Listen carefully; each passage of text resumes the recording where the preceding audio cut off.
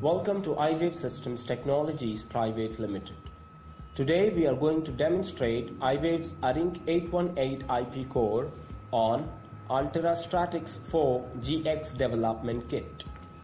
ARINC 818 IP is an industry standard high-speed serial protocol which defines the digital display information and its mapping to fiber channel, which is used for high-speed digital video display data communications. Here are the key features of the ARINC 818 IP core.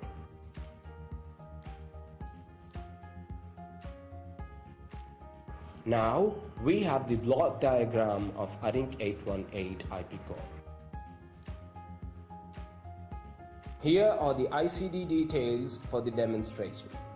Link characteristics: 3.125 Gbps interface, video format width, SXGA resolution, progressive scanning, frame rate 60 Hz, and single video streaming. Coming to the implementation part, the ARINC 818 IP has been validated on Altera Stratix 4 GX development board using HSMC DVI input and output data card and HSMC transceiver data card. Board-to-board test done over optical link. In this board, ARINC transmitter is used and DVI input data is transmitted over transceiver TX line, and in the other board transmitted ARINC frame is received through optical RX link and deframed and sends over HDMI output interface. NEOS processor is used to enable ARINC transmitter and receiver through PIO controller and configure the HDMI video chip. Coming to the hardware setup, this is the first Stratix 4 GX development board used as a transmitter.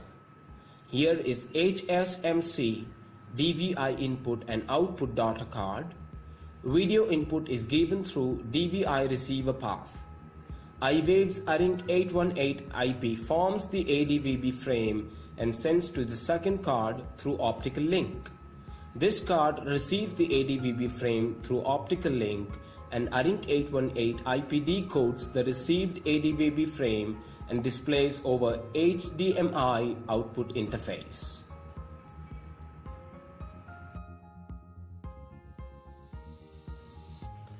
Thank you so much.